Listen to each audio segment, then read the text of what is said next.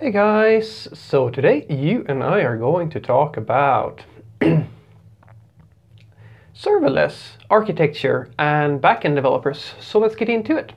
So the question was, Frederick, what role do you think, or rather, what do you think is going to happen with serverless architectures, and what role do you think that backend developers are going to have within this structure?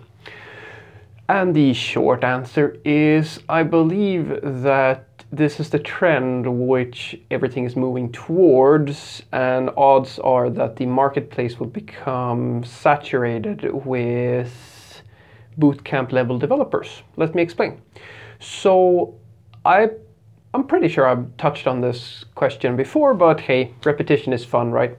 So the basic idea that I have is that everything in IT is continuously moving towards higher level abstractions. Now, I want to say simplification, but as we all know, saying that something is simple is very, very hard because it's very subjective. But I think that we can all agree that if we compare ourselves to how it used to be back in the day, where you basically needed to have a PhD or something similar in order to even work on a computer, and today where, well, most people have the ability to use a computer, and it's never been easier to get access to programming content on the internet and get help and so forth if you want to do some programming, right? The tooling has become more and more advanced, but also more empowering and simpler, if you will. And I believe that that is going to continue. I believe that what's going to happen is that initiatives such as, for example, I'm not saying especially Knative or Knative or whatever they call it, Knative, I think that's how they pronounce it, is just another building block on top of things that has already started to happen. If you take a look at, say, something like Docker, that came around and kind of simplified a lot of the work that is going on in operations, that is an example of what I'm talking about. We're talking about that an entire group of people, an operations team, and in many cases they still are needed, have been simplified or abstracted away in many cases so that fewer people can take a larger responsibility for something that is very, very tricky, because the infrastructure at large scale is extremely complicated. You can reduce down the amount of work and the amount of people that is needed in order to manage all of this. Now, for developers, there is one thing that I truly believe is still a problem within the development community, and that is the problem of choice and the maintenance problem that comes with choice. So what I mean isn't that I'm not saying that we should impose on our freedom necessarily. What I'm saying is that all of the tools that you are accustomed to, or the things that you need to learn in order to basically do programming, could in theory be reduced down to a very, very small set of responsibilities. I would say that in a perfect world, I think that a developer should only have to know Git, any programming language, literally whichever, let's take for the sake of argument, TypeScript or Golang or something like that, and then need to know one single SDK that is what I call company specific. Let me explain. Now, the reason why I argue this is because the vast majority of us, we are spending quite a lot of time setting up projects, learning about new tooling that helps improve our build process, or building static assets, or doing some other work that pretty much everybody else is already doing. If you look at something like, say, Webpack, that is more or less one of the industry standards for how to bundle static assets.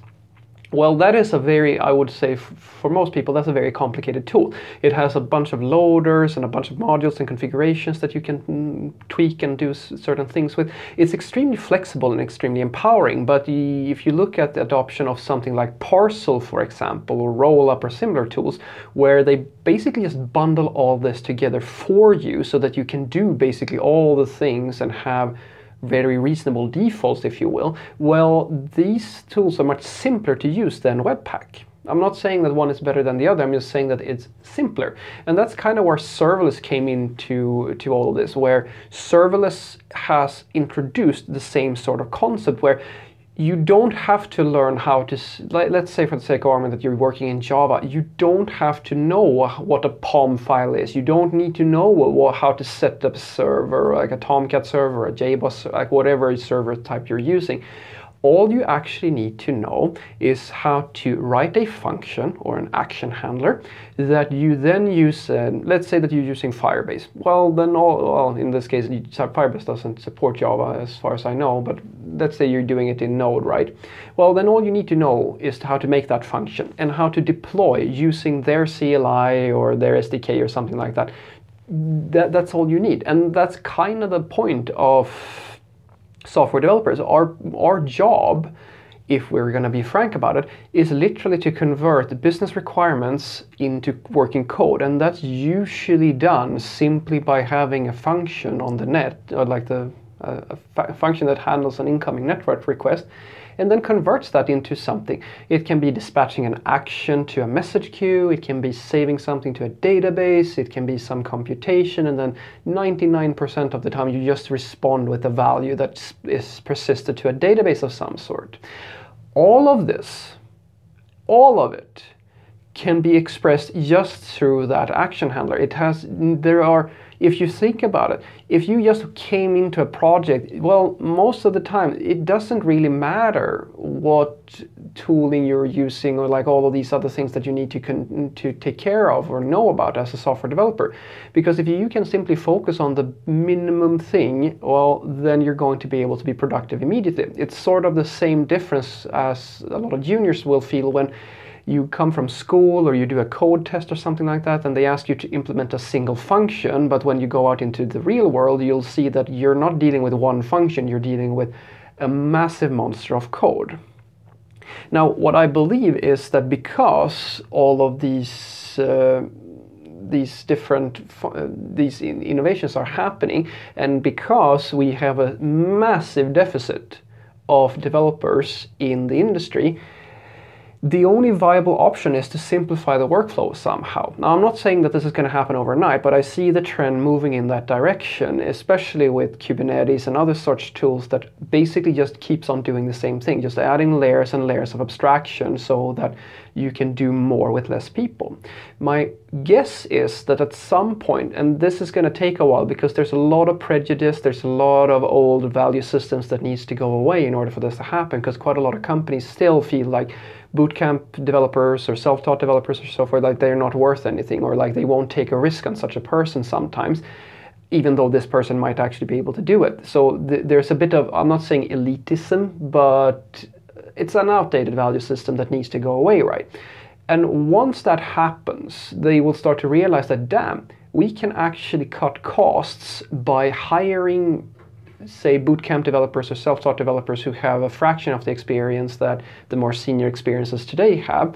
And then we can simply have, because you're simplifying the workflow, you're simplifying that they don't need to know all of these things. And this SDK I was talking about, well, if you're a big, large-scale company, it would make a lot of sense for you, even today, to have a team or some group of people who maintain a higher level abstraction of tools, such as, well, if you want to look at one SDK, look at the Amazon SDK that interacts with all of the AWS services. That's exactly what I'm talking about, but I'm talking about it from the perspective of the actual company. Now, you might have a few really senior developers who are really, really focused on just infrastructure and DevOps and stuff like that, and they maintain a SDK for the company. Now, that SDK might be going to a database, to a session management system, or even AVS or buckets or so forth. But the developers, they don't have to know that. All they have to know is what the interface, like the API, looks like, and then that's it.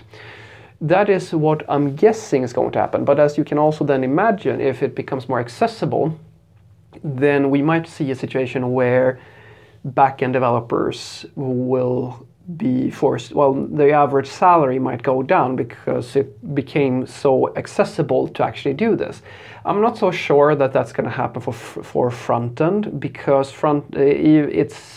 we're not at a point where I think that sort of innovation can happen for front end developer now. Front end is actually becoming even more complicated than it used to be, but we'll have to see how that plays out. So what I want you to take away from this is that at least what I believe is going to happen with serverless, I believe that this is just the first step. This is just where we're kind of heading right now. And I believe that long term, this is what's going to be the reality for most backend web developers, where you will consume some SDK or some very high level tooling, either your own in-house tooling or something that is built on top of some company's SDK or some company SDK, something like that, that simplifies your workflow to the point where you don't actually need to know in theory to how to set up, I don't know, a Go project from scratch. You simply need to know how to make a request handler, a function that handles the incoming request. And that's pretty much it. And then odds are that the market will become more accessible for people with less experience than today.